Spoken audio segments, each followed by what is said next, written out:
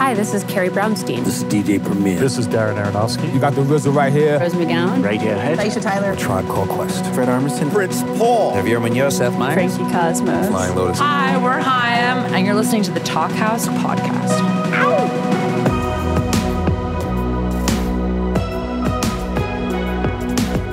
Hello and welcome to the Talkhouse Podcast. I'm Josh Modell.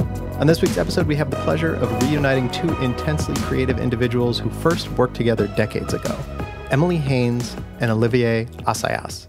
Haines is, of course, the singer and primary songwriter for the band Metric, which she's been fronting for the past 20-plus years, and which sprang from the same fertile Canadian scene that gave the world Broken Social Scene and Stars, among many others. In fact, it's Haines' voice that you hear on Broken Social Scene's biggest, and I would argue best, song, Anthems for a 17-Year-Old Girl. But her primary focus over the years has, of course, been Metric, which just released their 9th album of thought-provoking indie rock anthems, Formentera 2. It's a sequel to the excellent album they released exactly a year prior, and another collection of danceable, fantastic songs. Check out a little bit of Just the Once from Formentera 2, which Haines describes as, quote, regret disco.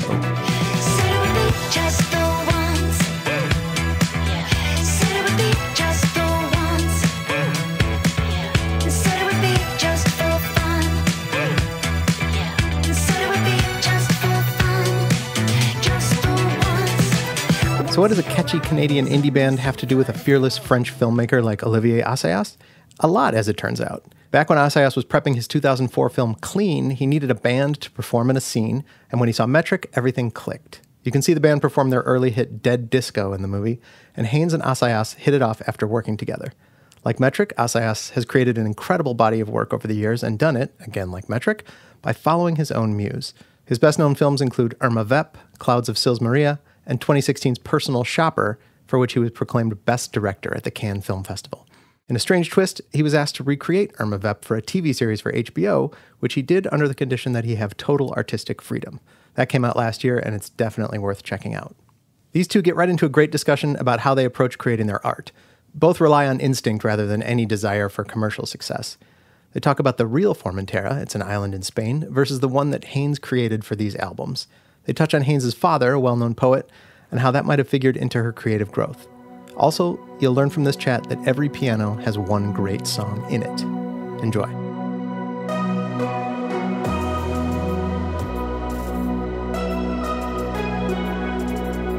So, my friend Olivier, long time. Oh, long time. And it feels like time did not pass. I don't even want to think about how long it was since we've seen each other. I don't think time has passed. I just feel like in the same moment. I know exactly what you mean. It's like a phrase mark, I guess, of 20 years because we're playing right now all the music from when we met you, from our first album. So Dead Disco and your film, and we're revisiting all those songs for the 20th anniversary. And this is exactly how I feel. I'm standing next to Jimmy and Josh and Jules, and we're playing Dead Disco, and it's like, it feels like nothing has changed. It feels like time hasn't changed also because I've been listening to your music and loving it and just being really excited by all the new directions you've been going. It felt like it was the beginning of Metric and I loved what you were doing, but I'm just, once in a while, I was just amazed by, how far you went and how, how you invented new directions and so on and so forth and reinvented the band in so many ways, exciting ways. I've just been a fan for the last few years. Yeah, well, likewise, I've been stalking all your movies as they come out. So I loved Personal Shopper, obviously, and The Clouds, also so good. And I felt like when I saw that Irma Vep got picked up as a TV show on HBO, I was like, yes, it continues.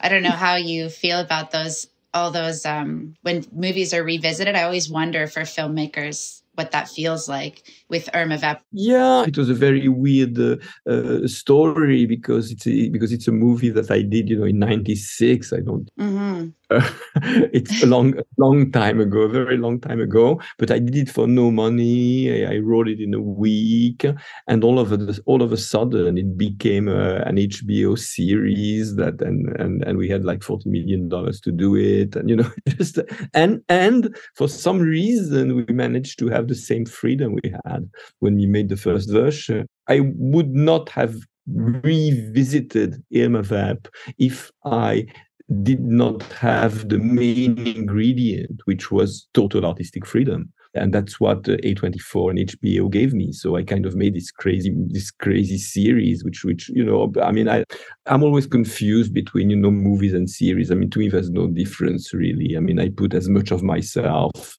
in the project when I'm doing Irma Vep or when I'm doing any of my other movies. I very much function the same way. And what I am amazed with is how you have evolved as a unit, how you've stayed together, you have functioned in a similar way for so long. And at the same time, I feel you have the same passion, the same energy. I've been listening to the new album, and I was really impressed with the last album, with Formentera 1, and Doomscroller is just such a daring and exciting and successful idea.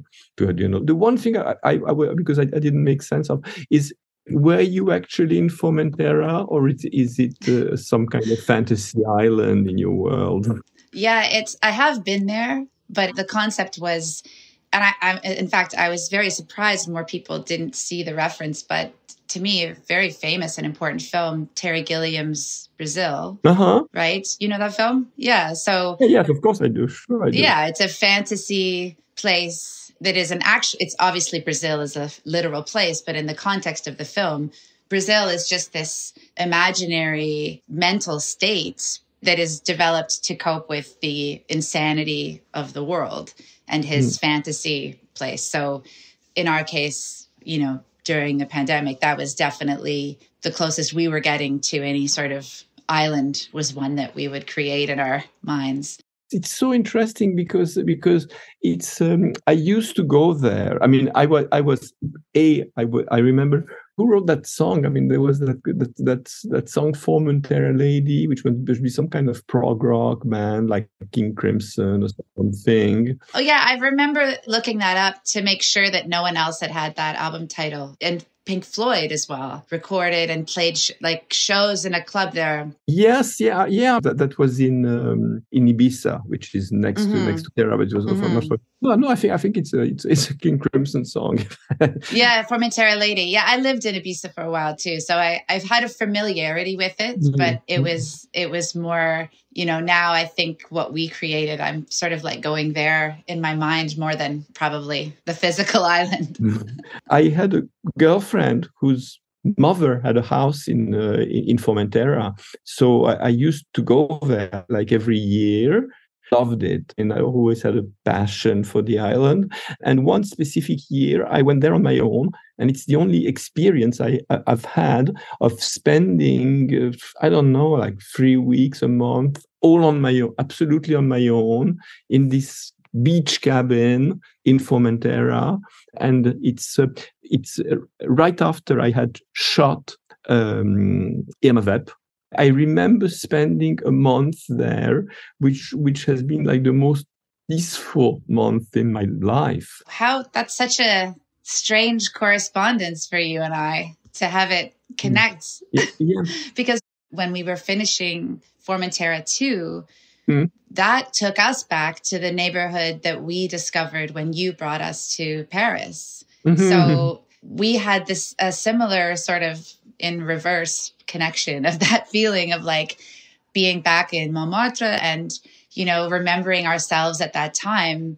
It was really the very beginning. We'd only been in New York and LA and Toronto at that point, and our first album. And when because of our involvement with your film, we just got to enter Paris in this completely unique way that somehow still seems to last. We have such a connection every time we play there, but particularly this time after everything that's happened, being back in Montmartre and being at Motorbase, we were remembering all this stuff like Agnes B, Yeah. obviously an incredible designer, and she's so involved in cinema in so many ways with her production companies and everything. But you know, we had no clothes. Totally. Like I had one stage outfit that I would wash in the sink, and then I would just wear it again. We were in the deepest grind and beginning, and so committed to our freedom and we didn't care how poor we had to be, you know, very stubborn about the art and all those good things that I think are why we're still here today. But Agnes B offered us some clothing. I remember we went to a little party at her shop, and we were offered to go to the beautiful showroom and get some clothes. And now, you know, now I understand how it normally works. That's very nice. You go in and you take maybe an eyeglasses case or one shirt or something, you know, but we were like, oh my God, this is great.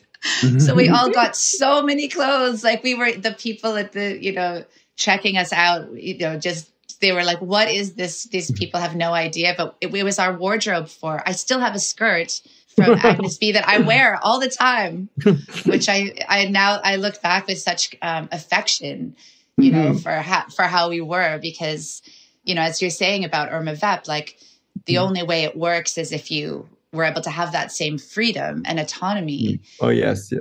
I feel like the way that we established that at the beginning, which made things harder at the beginning, is why we have this longevity and we have this meaning to the work, because otherwise it's all eroded. Yeah, I remembered that at the time, one guy in the band told me, well, you know, maybe in 20 years we will be saying when we were shooting clean, it was really the beginning of metric, and maybe it was also the beginning of something else for you. And it really struck me, because in the back of my mind I said, well, you know, rock and roll, it lasts a few years, and bands change, and also my work will change. Who knows where I will be in 20 years' time?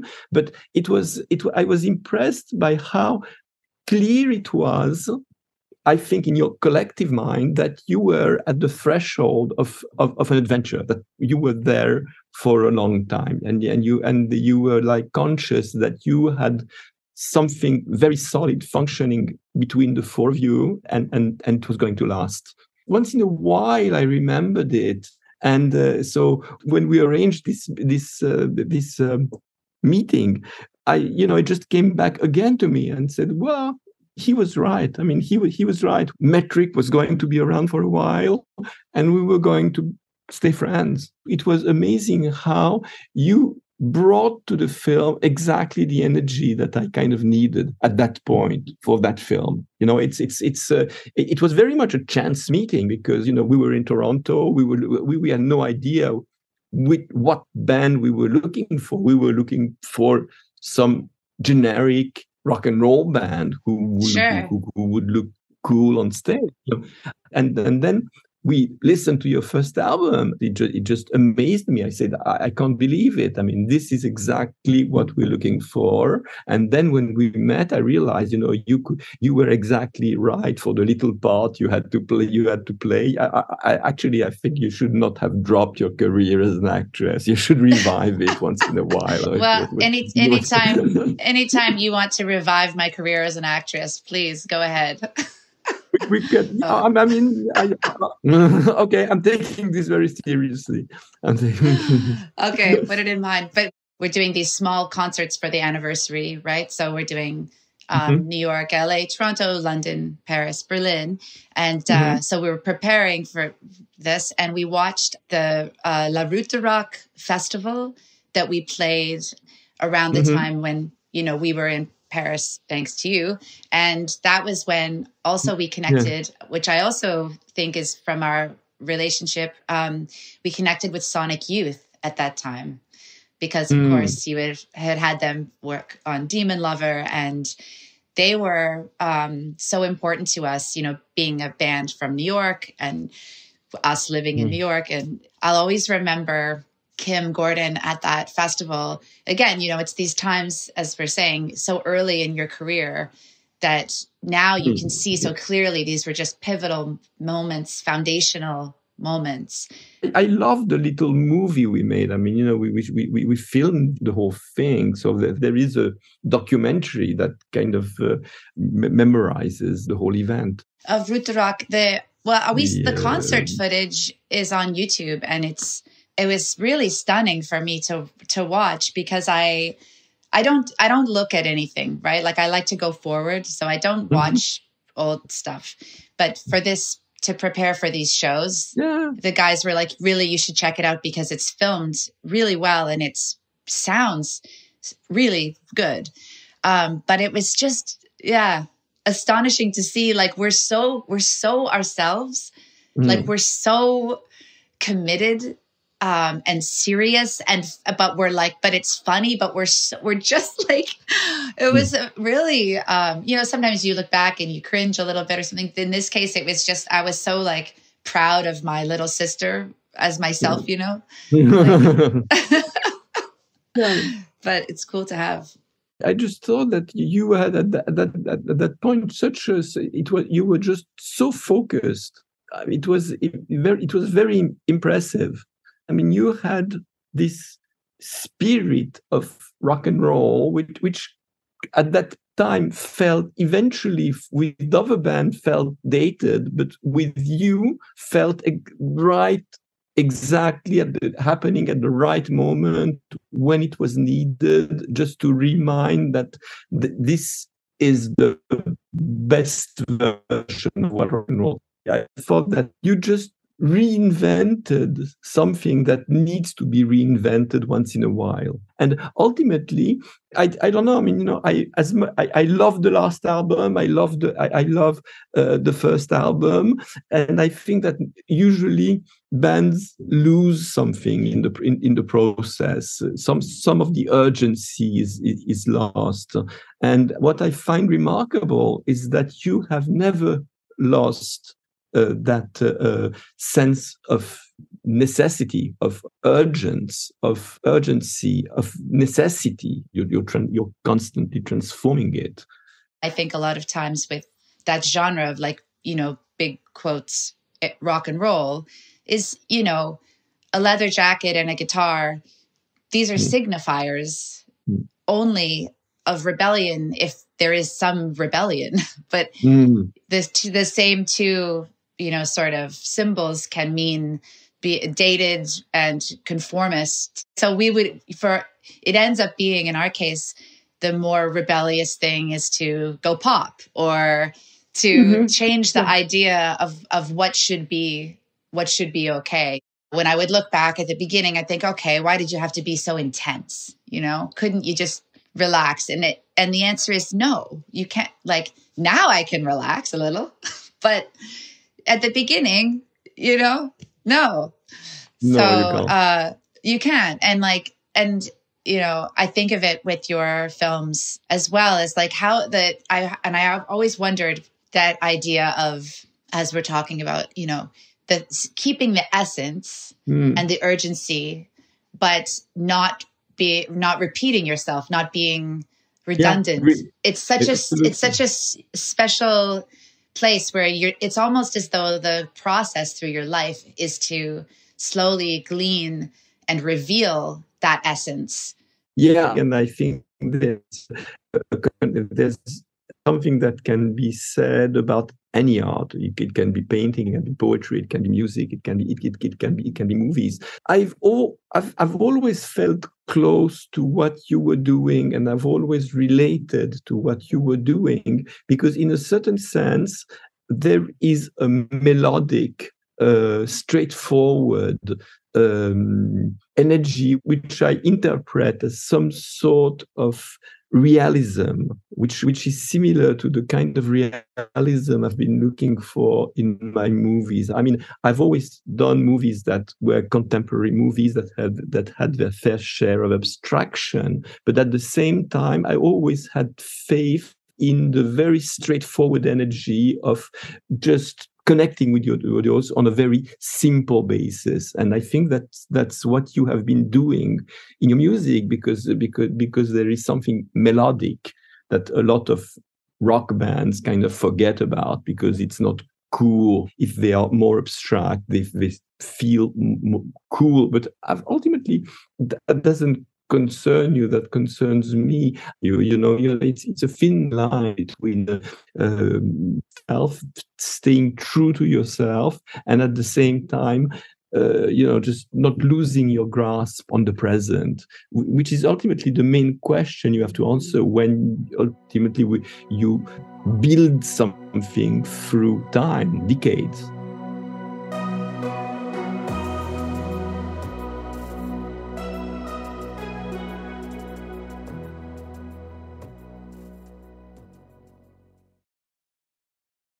This is my feeling, is, the question of why you make art, and it's, to participate and to find out about yourself as much as you can, but also to be part of what happens in your own life and in the world. And if you're too insistent on maintaining some, conceptual idea of authenticity, you've eliminated most experience.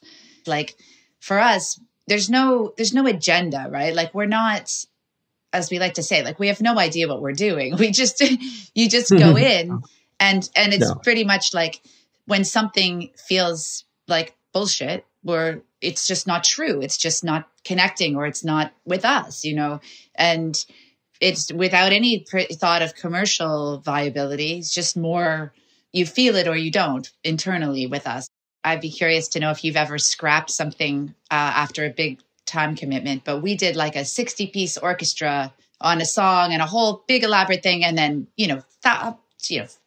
whatever, $100,000, whatever you do. And then we're just like, no, if it doesn't give me that feeling, we won't release it. Have you ever thrown away something after a big commitment? Yes, I have, but unwillingly. Unwillingly. Okay, interesting. They're including a movie that I was supposed to shoot in Toronto, which fell apart like one day before shooting. But that's oh no. It was just like a catastrophe, and it was a movie with Robert Pattinson and Robert De Niro, and we were shooting in Toronto and in Chicago, and the film just fell apart because the financier was weird. But ultimately, things that movies that should not happen don't happen, and there's always a reason. Exactly. But I love how that's the rule for us, and how we work is just like if we don't feel it, we don't care what the loss is. But then it ends up being quite cohesive, actually.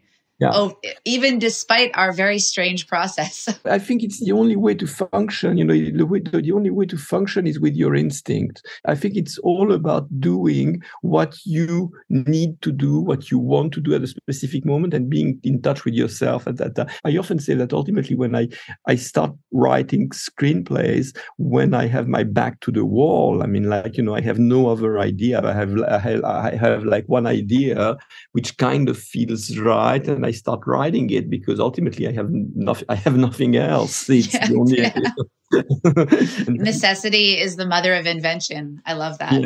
Yes, and I think that's exactly what you are describing. Gradually, you understand why you are doing this and not doing that, and there's no rule and there's no security. You move forward in the most honest and dedicated way, but you are not dependent on a big theory or the logic of the industry or whatever. I think it's the only way. It's the only way because it's the only way you can make something that's genuine, that is yourself, and ultimately that will propel you into other areas. But the difficulty is not repeating yourself. The difficulty, and for me, it's always been like that. I just hate the notion of doing again something that I've already done. I've never felt like I'm on a path where I'm going to move from A to B to C. I know that I will start with Z and then move on to T. Totally. And then at some point get to A, but who knows? Maybe not, maybe never. Yeah. And the idea of identity through that is revealed in a very abstract way, because you will find out at the end of your life who you were. I mean, that's what I'm, not to be so, existential, but I do feel like this is what we're in as a band. We're like, who are we? But what's great with being in a band is that also you function within a collective. And then that's something I've always been very jealous of, because when you are a writer, you sit in front of your desk and you're on your own and you don't and you have nothing. I mean, or when you're directing, directing is a very lonely job in many ways. And I've been trying to work with the same crew, often the same cameraman, often the same art director, often the same costume designer, and I feel like in our way we are a band. In a way they bring me the kind of collective energy that comes naturally to rock and roll, but which is alien to cinema in many ways. Mm-hmm. Well, I relate to the writing part, Isolation, because I'm the writer of the songs. Jimmy and I will have some process, but for the most part it's me at the piano, and I know that feeling is just so isolating but essential. But I'll be at my place in the woods and it's like everything falls apart around me. If I'm not writing, I'm this very functional person with my nice home and I'm cooking and taking care of the dog. But when I'm writing, it's like a heroin den. There's without the heroin, obviously. But it's like, I won't, it'll be dark. The fire's not on. There's no lights on. My dog will be like, feed me, it's such a place that I go to. And I've been like that since I was a little kid. Like I still remember being, 5 or whatever. And the feeling I had when I sat at that piano was like, this is a portal, I felt like I was sort of in a meditative trance, and as though all the songs and all the truth that I might be able to reveal about anything was sort of already embedded in the piano. And I still have that feeling, in fact, with that every piano has one song already in it. So when I travel, I find houses with a piano, and I like to do solo travels, and I'll go, and every time it's like, okay, I was recently in Rome, I found this great place. It's like, okay, be prepared because the first time you touch this piano, you will get one song. So I've been on these travels this year doing that in various places. But you are describing so well your process in terms of writing and creation. But does it has it, because you are the daughter of a poet, part of you that has always been. I mean, does it mean something to you? Yeah, he was such an unusual writer as well, and in fact, my further connection to Paris is because of him. He went there in the 50s and met Michel Contat. Oh, yes, I remember him. Do you? And he's my godfather. So particularly when I'm in Paris, I feel that connection to Paul and my dad and Michel, and picturing them discovering the more experimental jazz of that time, where people, when we hear it now, sometimes it seems like too much or something, but grasping that people were inventing this way of communicating is how I see it. So for my father, he never was a musician at all, but these very, Carla Bley, obviously, but very, very accomplished and unusual artists were drawn to his writing because they felt like he wrote the way that they were trying to play, with this sort of freedom. And yet his way of writing was very lean, everything stripped away. And, again, with that sense of necessity, like he would always say, these are poems, but this isn't poetry. That's a beautiful way to say it. It's a beautiful. You see, I was a teenager, but I remember the kind of energy there was in Paris at that time that had to do with free jazz, and you had the art ensemble of Chicago, you had Taylor, you had Sun Ra. I mean, I saw those guys live in Paris. Wow. When I was a teenager. Paris was the city for free jazz. It was a golden period in Paris in those years for free jazz. Yeah, Michel Contat also, he was a scholar of Jean-Paul Sartre. So it's like, it makes sense to me, because it's a pretty intellectual form. It feels to me, and maybe this is just because in a way that's what I felt like my dad was embodying, was that where the language is seeking the same kind of freedom, like freedom of thought, and the idea of, shedding your own artifice and your own affectations, which in a way, to our theme of adaptation, it's in a way that I feel like the more that I am able to, look like this or look like that, or use this instrument or use that instrument, it reinforces how those things are ultimately the superficial expression of something, but you're trying to always just free yourself of your own artifice, because it's so boring to, I don't know, like just behaviors. I feel like we adopt ways of speaking as we adapt to the time that we live in, or ways of dressing, ways of, and I notice it with myself, where it's like, the idea of personality to me is it's just such a drag. It's like, who, is ultimately, you want to be more than that. You want to be something like whatever the deeper source is of that, and not fixate on the personality. And I feel like for me, there's a parallel with, that's why I think my dad said, these are poems, but it's not poetry. You're not posing. It's what comes naturally to you. It's not a poem. It's a way of describing your perception of reality. Poem is a big word, whereas what you are doing is more vital and more simple than that. When you are confronted to the kind of freedom that artists had in those years at that time, it's something that is so vital, and it's something that we are losing. I mean, it's so much art is so commercialized now. I'm always shocked by how people just often just don't care about integrity, about experimentation, about exactly what we are discussing, meaning just keeping a connection to your inner truth and not with what the market around you wants or expects from you. And it's a constant struggle to keep a hold on that. My feeling is now, I don't even think that's like a thought. I think that it's the walls have been completely washed away. And I think in music, I think people just enter it without even imagining that there would be something to keep of your own. The idea of selling out, or not only can you not find someone who's also concerned about selling out, they don't even know what you're talking about. Yes, exactly.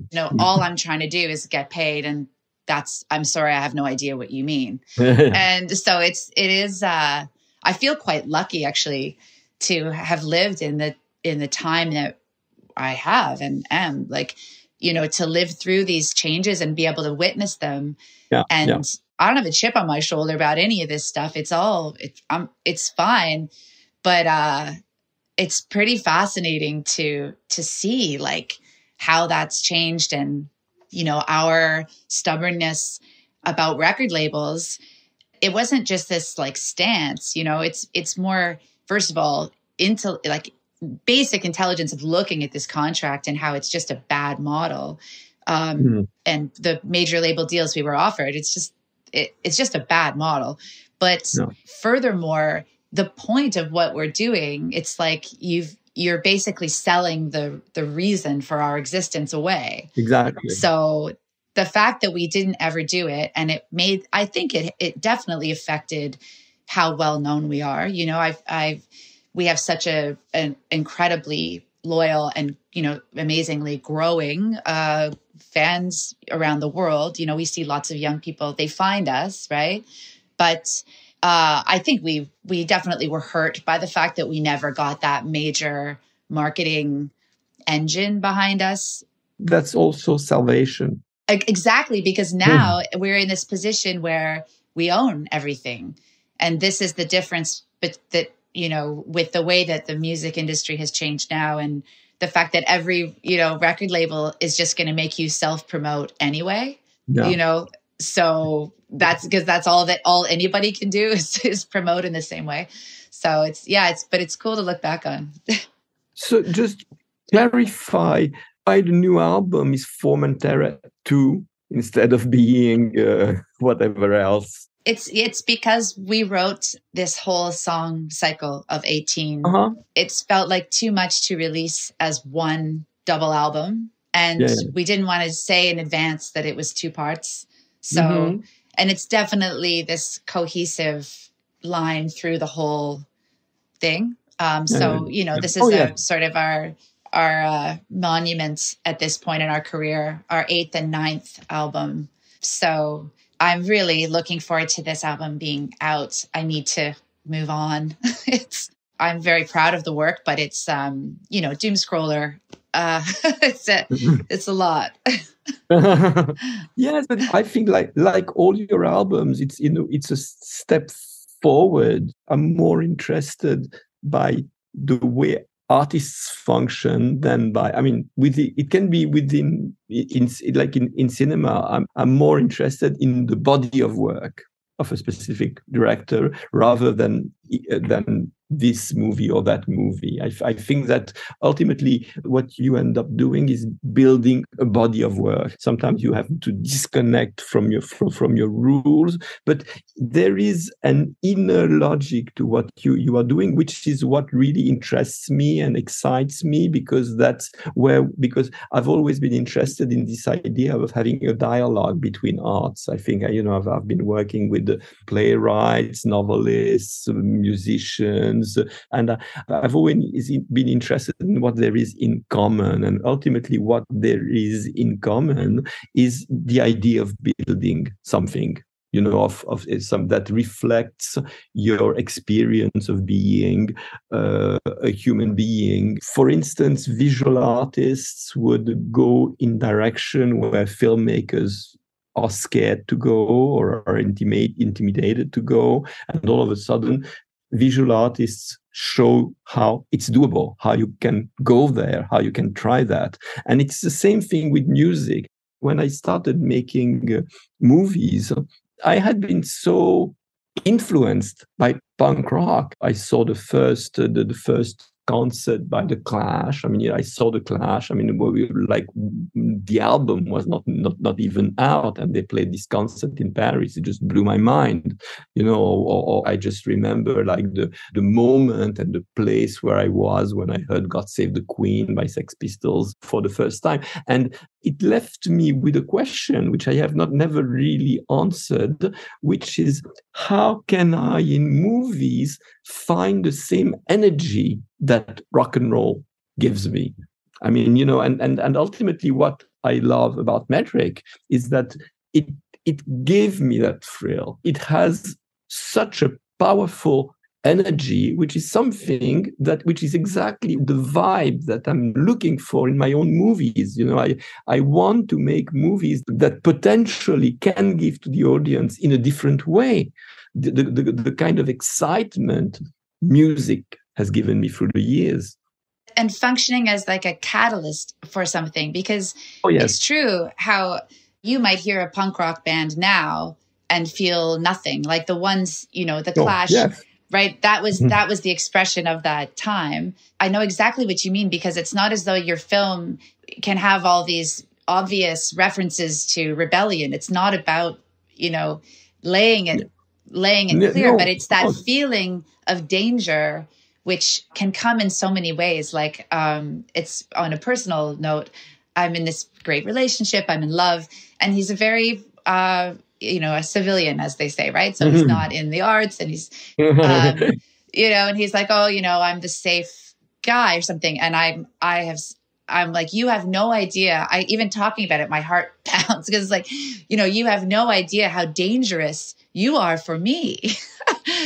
For me, that, right? Like a very stripped down, and that like intimacy and vulnerability without all of the trappings of show business, ways that we can perform our lives, taking that away, that is dangerous. So I know exactly what you mean of trying to find that in the music that I listen to and in the films that I watch, and being such a fan of your work. Now makes so much sense as we talk about this, because it's in code in a way, right? Like I can listen to like an ambient track that's just, it's like non-musical, very abstract sound that will give me that feeling of danger. Oh, yes, totally. You're putting it much better than me. I mean, in a sense that when I was mentioning The Clash, I mean, it's not just about the energy of punk rock. I mean, ultimately, punk rock was important to me at that specific moment. I mean, now it's become something else completely.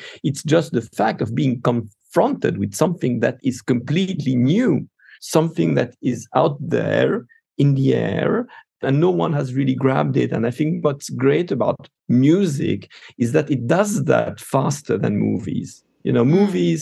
Movies take more time to absorb what's going on around them, whereas music has a much more intense relationship to the present, and in that sense, to me, it's modern poetry in many ways. I mean, there's no difference between poetry and music and rock and roll in many ways, because I think the same way poems capture modern reality, I think songs are poetry, and they do indeed, through the beat, through the arrangements, the word, the energy, they capture the capacity to capture something about contemporary society, which is vital. I agree, but I don't feel like people write about that. I feel like that's what I write about, but I feel alone. People just write to me a lot of stupid love songs, and I don't care about that. I feel like I'm always finding other writers, and I'm such a fan of.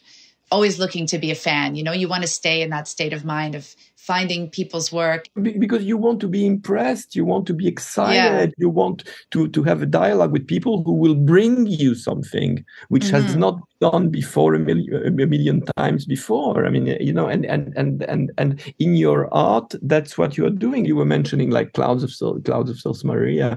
To me, it's a typical example of I had no idea what I was doing. I mean, I started writing it and I wrote half of it and I left it lay there for like 6 months because I had no idea what the next act would be. And all of a sudden, I just came up with a logic for what was coming. And now the film feels extremely coherent and doesn't show really the markings of its process. It seems a very elaborate piece of filmmaking. Whereas I know, it's amazing. It's like cats. I mean, you fall and you end up falling on your feet, and you don't know. You're not sure how you do it and why you got away with it. Yeah, and you try not to think about it too much and hope it keeps happening. Yes, exactly. Well, I think we've been told that our conversation is coming to an end, but I can't tell you how much it means to me to see you. No time. Time has not passed. You are exactly the same person I knew. And I hope I'm a little bit of the person. You are. It's like we picked up where we left off. This is so great that Jimmy will be so happy that we'll see you. And thank you so much, Olivier. Thanks to you, Emily. So it's always a pleasure. And I was just so happy with the conversation. Same.